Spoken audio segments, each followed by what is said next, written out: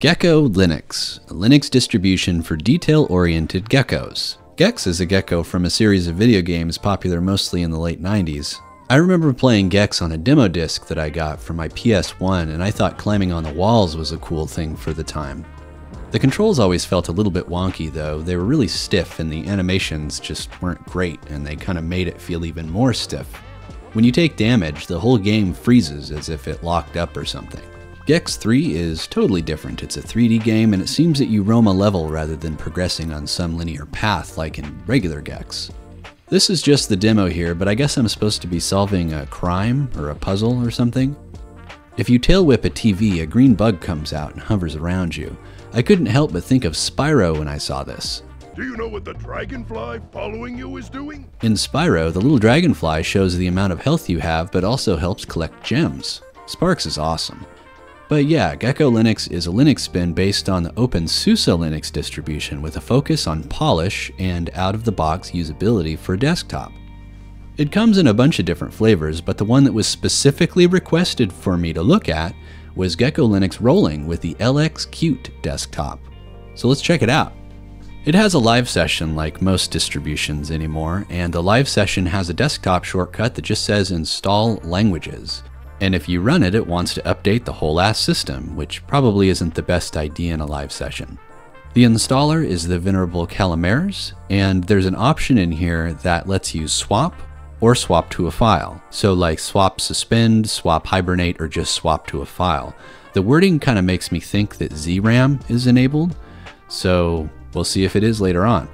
Cameos lets you install without a bootloader, and the overall install process was really quick, especially for an openSUSE distro. Not that there's a whole bunch of distros based on openSUSE, but openSUSE usually takes a while to install. Now I'm not sure what the session manager is here, but there's an option to boot straight into OpenBox instead of the regular LxQt session. We'll check that out later. And on the desktop we see that language installer again. Oh boy. So we've got a desktop icon that asks for root without any explanation.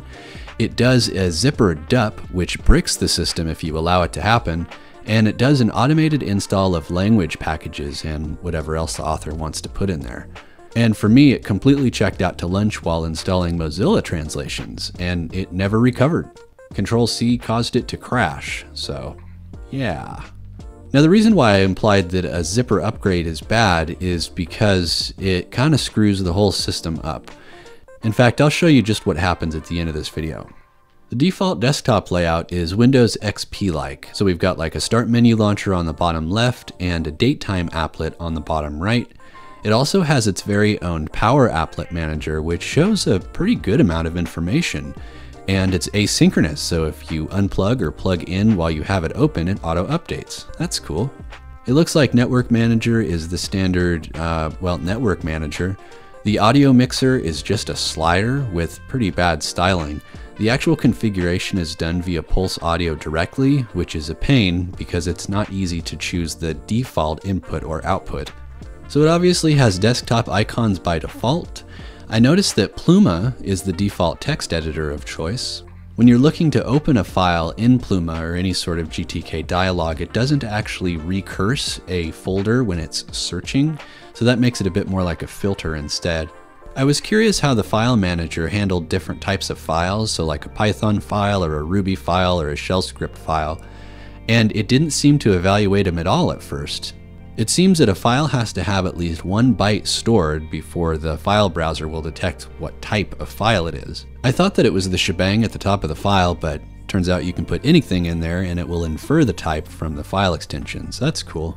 And while I was testing this, I figured I might as well try writing a script and seeing what happens if you just run it. And I made a typo which bricked the system. So that's a good lesson why you don't want to just run random executable files, because it will run anything that's inside of there, whether you want it to or not. Now LxQt is probably the desktop I'm least familiar with. Actually, I take that back. I don't know much about Enlightenment, so LxQt is probably the second least familiar desktop to me. It's known for its lightweight and really simple configuration and styling. Gecko Linux installed it with BTRFS, and the overall install size is 4.2 gigabytes. That's pretty light. It sits here in idles a hair above or under 400 megabytes depending on which system monitor you're looking at. LX Tasks, which is the task manager, shows a bit less, but it does show that PCMan File Manager, which is the file manager written in Qt, is using the most resources, followed by the LX panel. And HTOP reported 70 tasks and 138 threads. I stopped keeping track of those a while back, so I don't know if that's the lightest system we've had on the show, but it's definitely close. Now during the installer, I was wondering if ZRAM is enabled by default, and it is. It's enabled as a systemd unit, which is different than how I have my Debian set up. So Gecko Linux is based on the latest version, as of the creation of the install media, openSUSE Tumbleweed. Here we're using Linux kernel 5.12.4, it's using bash 5.1.8, LxQt 0.17.0, the window manager is OpenBox, the window manager theme and theme in general is Numix, the icon set is Faenza, which goes well with Numix, and yeah, that's the desktop. So being that I'm not very familiar with LxQt, the place that I go to learn about a desktop is the Desktop Settings Manager. LxQt has its own control center, similar to Cinnamon's or XFCE's or even Windows' OG control panel. I noticed at the bottom that YAST configuration options are built in. We're not going to cover those because I've talked about them enough in openSUSE episodes, so. There's a run-of-the-mill appearance configurator here. You can pick the overall Qt style here, which is cool since pretty much all apps follow it by default. Now the default LxQt theme is Frost, but Gecko opts for an ambience theme, which is, I think it's Ubuntu-like. The default font is Ubuntu, but there are tons of pre-installed and even silly fonts like Sony. Now OpenBox is themed separately. It's also super configurable in general, and it has a basic configuration syntax like in the config files and stuff. You can make this thing look and be like anything. When we first logged in here, I showed you that there was an OpenBox session selection from the login screen. So if you log into that, you get OpenBox, and that's it. I mean, you also get like this little app launcher thing if you right click, but I don't know if that's part of OpenBox or some separate extension. I could see how this session would be useful if you had an app auto start when you logged in. So if you wanted like a single use machine, maybe like a media center or like a game console or something, you could have it just launch Steam as soon as you logged into the system. And that way that is the only thing that's running. Apps will continue to follow whatever theme was set in the regular LxQt session. So you could make it look how you wanted and then cut over to the OpenBox session. There's probably built-in hotkeys that let you do all sorts of cool things like tiling, but I don't know what they are because I don't know OpenBox very well. It has a very basic notification configurator with one of the ugliest notification appearance themes like I've ever seen. It has a settings configurator with its own daemons, which is just like KDE. I'm not sure if any other desktop does that actually. And it has tons of screensavers. Yes, screensavers. Linux usually calls them screen lockers, or they're configured through a screen locker, but I mean, it doesn't have to be black. Why not have a screensaver on there? And back when screensavers were all the rage, like in the 90s and 2000s, there's tons of screensavers available and they all work here. A lot of them have tons of configurations, so I didn't dive too deep. I'd love to dive deeper in the future, but let's go back to regular Gecko Linux and see how well it does with the media tests. Now you would use Gecko Linux if you wanted openSUSE, but totally ready to go out of the box. openSUSE, like the vanilla openSUSE, is great for servers and workstations and stuff like that, but installing codecs and drivers and things can be a bit of a hassle. Gecko would also be fine for anyone looking for just a daily driver without needing to install a bunch of additional stuff.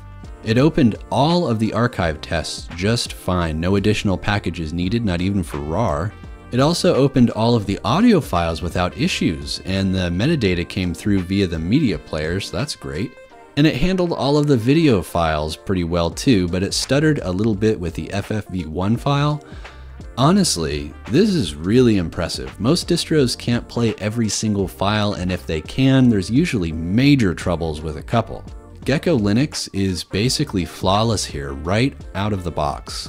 Now there's no snapd or Flatpak installed by default, but after I installed Flatpak, I was able to launch and run Flatpak ref files, though the file manager didn't recognize a Flatpak ref file, so I had to do all that from the terminal.